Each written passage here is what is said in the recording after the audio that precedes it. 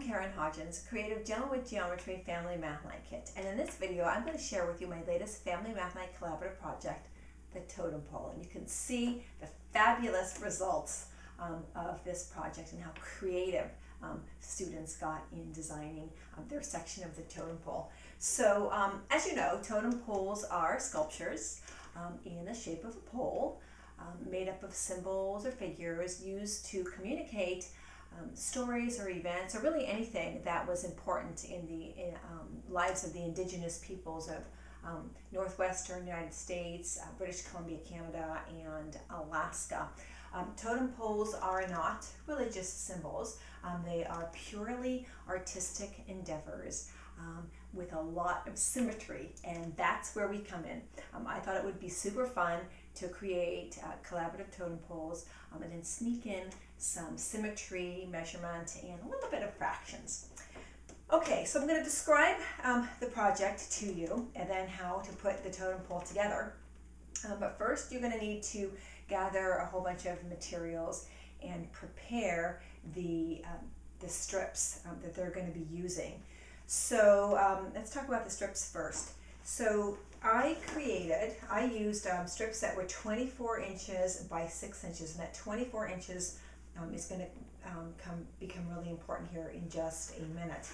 But I created the strips out of regular poster board, which is 22 inches by 28 inches, and I was able to cut out 3 strips for each poster board. And you're going to have a little bit of poster board left over at the end, which is perfect because that's what you're going to cut out into smaller pieces like this. And this is what the participants are going to use to create their fabulous designs. Okay, you're also going to need some white glue and paper clips. And I use the large paper clips. That's a really important part of it. You're going to need pencils. And this is cardboard. It's really thick cardboard. That's really important. It's 5.5 inches by 1 inch, and they're going to be using this. They're going to be gluing it onto their section, so it's really important that it's thick. Now, what I discovered later is that I could have used these craft sticks, but here's the important part. If you decide to use the craft sticks, they're 6 inches long. So when your participants use these, I'll show you how to do that. It's really important that they put them on their section perfectly. Otherwise, you're going to have some sticking up over the edge of their section, and it's going to be harder to put it together. So you can either cut the cardboard into 5.5 inches or use the craft stick, but just make sure that they put it on there real carefully. Okay, you're also going to need tape measures. I had this kind of tape measure, and I also had these kind of tape measures on the table for them. I provided rulers in case they wanted to use that to create their, be real careful in their lines with their design. You need scissors, obviously. Glue sticks, really important. And then you can, I had these reflection mirrors. You don't need these for this project. But if you have them, we have these in our Gentleman with Geometry Family Math Night Kit, so you get 5 of them in the kit. But if you don't have them, like I said, you can do it without that, but they're kind of fun to use. Kids really like it. You're also going to need the table tent, so this is going to give the directions for the participants in order to complete their totem poles. And because you may or may not have the reflection mirrors, I created 2 different table tents for you, one to use with the reflection mirrors and one that you can use if you don't have the reflection mirrors. And then you're going to need the totem pole activity. This is where we're going to tie in some of the math. And with this, you're going to want to provide some scrap paper so that they can do some number crunching and drawing on here if they need to. Oh, and the final thing that you're going to need is clear tape in these dispensers, because you're going to have them along the tables. And while I'm talking about the tables, because this project requires a lot of space per individual, I decided at our Family Math Night event that I was going to put down 2 of the long cafeteria tables for this project instead of the one that I normally use. And it worked out perfect because all evening both of those tables were pretty full. So you may want to consider that in your room setup for your event. Okay, so now I'm just going to go through the steps. The final thing, you're going to need some strong packing tape. This is going to come in when you actually put the totem poles together. Okay, so now I'm going to go through the steps of actually doing the project. So it tells you what a totem pole. Here's at the top, a pole made up of symbols or figures to communicate stories or events. We talked about that. Okay, and step number 1 is using one of the 24-inch by 6-inch colored poster board strips. Measure, then draw 2 lines dividing the strip into thirds lengthwise. Okay, so we're going to take one of these strips, okay, and this is where those tape measures come in, and this is where that 24 inches that I talked about was really important, because I wanted it to be easy for them to divide 24, whatever number it was I was going to use, into 3 sections easily. So 24 divided by 3 would be 8 inches. So each one of the sections is going to be 8 inches. And you can see here, I just did it for you as a sample, those dark lines there. We were using pencils, but I wanted you to be able to see that. Okay, so those are my 8-inch sections. But then I wanted to be sure that this middle section, because the next thing that they're going to do is take this middle section and divide that in half. So I wanted to make sure that they could easily divide the 8 inches into those 2, obviously, 4-inch sections. And then it says here, use the pencil to divide. Okay, so it says that you will be designing in the center rectangle. So it clearly shows them that this is where their design is going to be. And then in step number 2, it says use the pencil to divide the center rectangle in half, which I've done there. This is your line of symmetry. So everything that they do from here on out is going to be reflected along that line. And by the way, the table tents and the math activity tents and the lesson plans for this activity can be found on our website at familymathnight.com under the classroom products section in case you want the written version of this. Okay, so then step number 3 says using the smaller pieces, okay, of construction paper, scissors, and glue sticks, create a design that has mirror bilateral symmetry, 1 line of symmetry. If you like, you can use 2 pieces of paper to cut 2 shapes at the same time that are congruent, exactly the same. So in other words, you can take 2 pieces like this, put one over the other, and then cut out your shape. And when you do that, you'll end up with 2 exact, I did a sample here, 2 exact pieces. You'll find that participants will simply take this, fold it in half. It's the same idea of getting the 2 exact pieces there. So, and then you can see how I'm sneaking in some math vocabulary, right? I've got congruent on here, and then I tell them what that is, exactly the same. We've got a bilateral symmetry, mirror symmetry, and rectangle for the real little guys. Okay, so then the next thing is, to check your design for symmetry, use the reflection mirror by placing the mirror on the line of symmetry.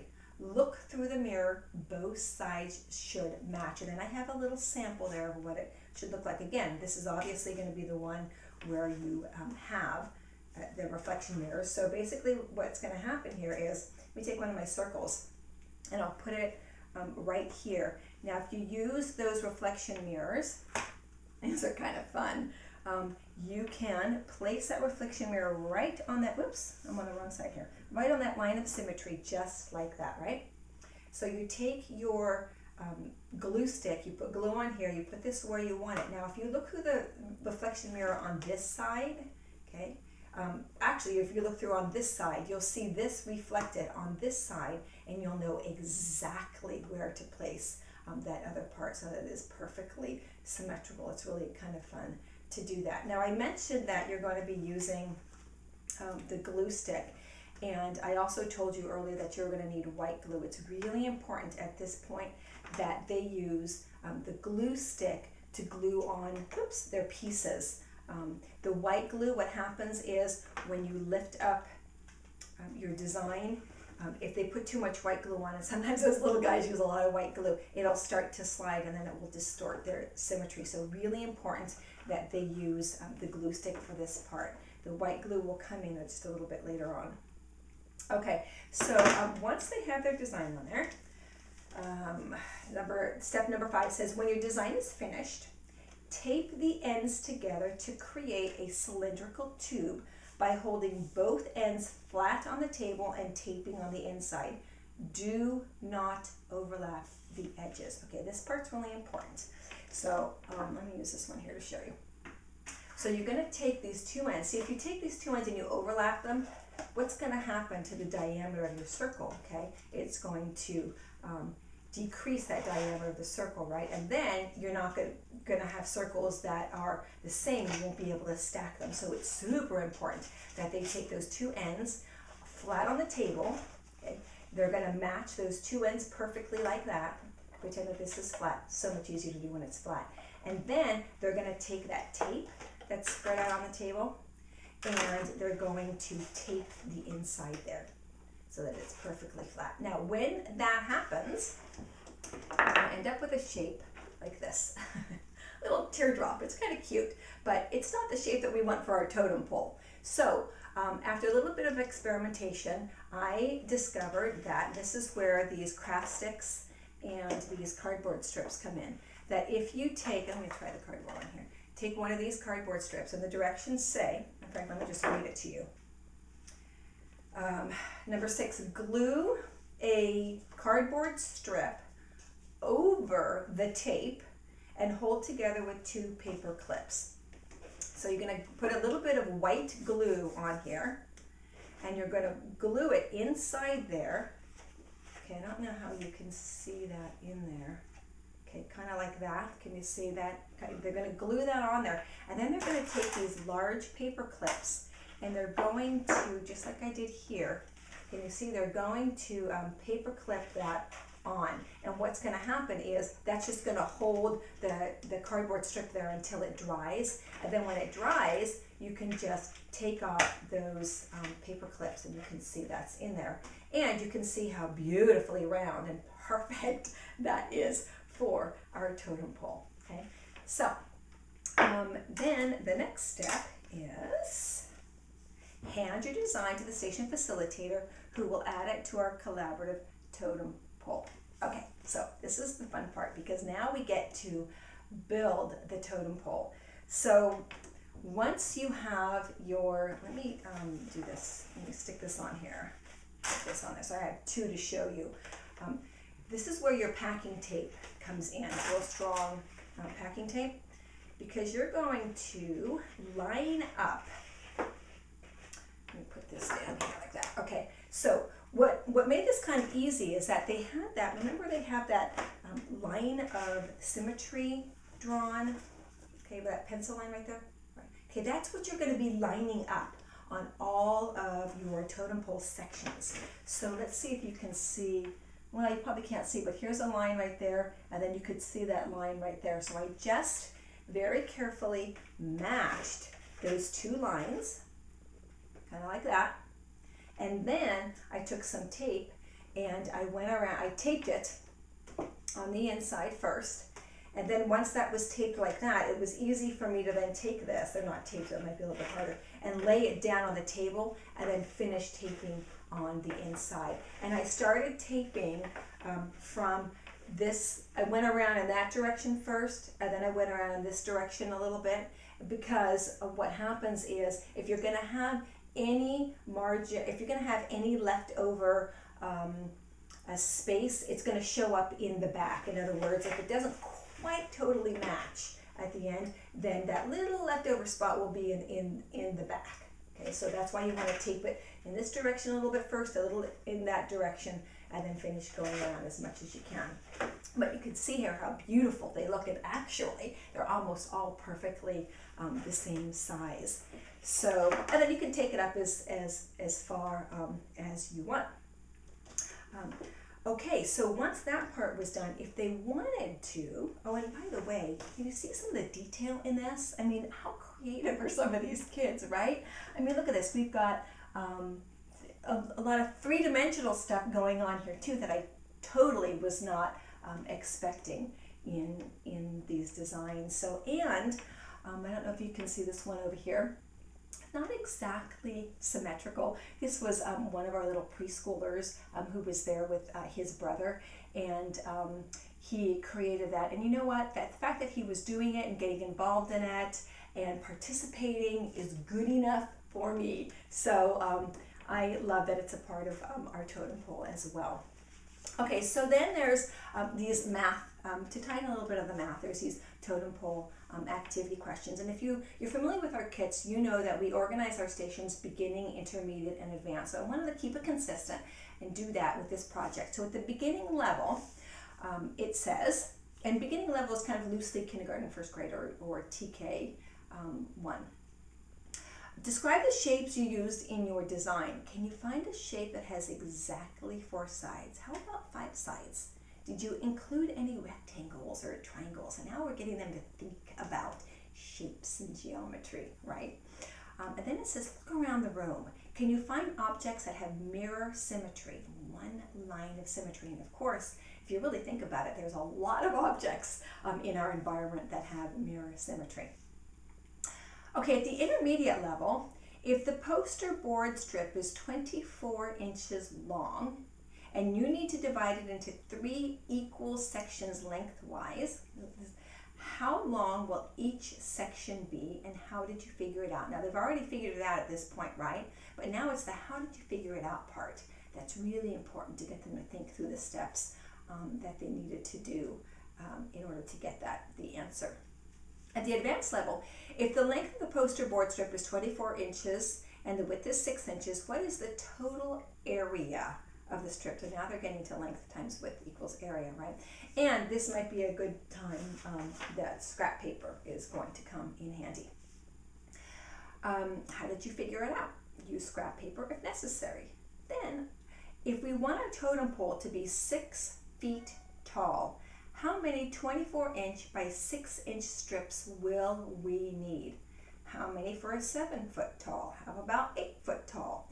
Do you notice a pattern? Can you explain the pattern? So there is a pattern that emerges when they do this, when they figure out how many strips they will need for increasing the totem pole by a foot. And then I always like to include a challenge as often as I can for those who like to take on challenges. And we had several kids who took on this challenge. Determine the volume of our totem pole if the pole is 7 feet tall. Reminder, the formula for the area of a circle is area equals pi times the radius squared. Now just a tip on this one. Some students used their ruler to kind of figure out what the diameter was of this, and then of course divide that in half to find out the radius. Okay, so you might come up with a little bit different answers depending on how they measure that. And then some were calculating their circumference and dividing it by pi and so forth to figure that out. But it's a good exercise for them to do. And again, that's where the scrap paper comes in, and we got some really good, super fun answers on that. And it's quite a sense of accomplishment to figure out something that's a challenge like that and to take it on and do it.